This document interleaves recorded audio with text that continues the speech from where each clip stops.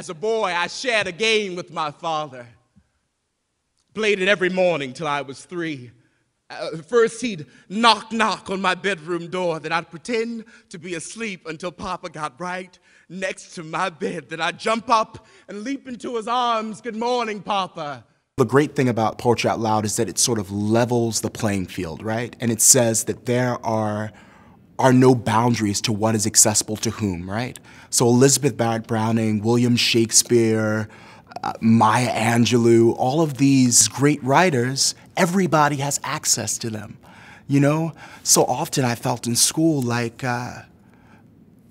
things weren't being introduced to me because perhaps people thought I wouldn't be able to handle it, or people thought I wasn't smart enough, you know? But organizations like Poetry Out Loud and the New Jersey State Arts Council, they say that you too can do this, you know? That there are no boundaries. And I think that that's sort of what we felt as a student, having someone hand you a William Shakespeare sonnet. You sort of sit up and say, well, you know, what else am I worthy of? Knock, knock. Who's there? We are. The arts play such a special role in New Jersey, from our urban areas to our suburban areas, from large organizations like the Newark Museum and the New Jersey Symphony Orchestra, to smaller organizations like the Roxy Ballet or Perkins Center for the Arts. The Grounds for Sculpture is one of the most amazing places in New Jersey. It's a contemporary art park that has over 40 acres. We cover every ground in visual, dance, music, theater. I have to give the New Jersey State Council of the Arts a lot of credit for reaching out into all the corners, and they wouldn't have been able to do that without the tremendous support that the National Endowment for the Arts has given to the council and to individual organizations throughout the state.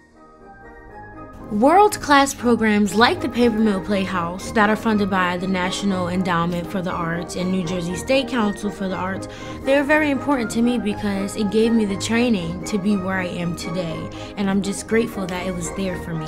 The first time I was introduced to the Paper Mill Playhouse, I remember that feeling of seeing them on stage and just thinking, that's incredible, like, I want to do that.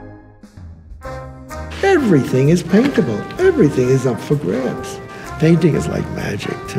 It's the illusionistic art form, you know. I'm painting here at the New Jersey State Museum, where I paint every Tuesday. I've done a whole series of paintings of the museum. I'm doing this painting of a statue of Abraham Lincoln. I love painting figures, and Lincoln is not going to move. The government should support the arts. Art is an important part of a country's existence, you know? Artists, they're like ripples from a pebble thrown in the water.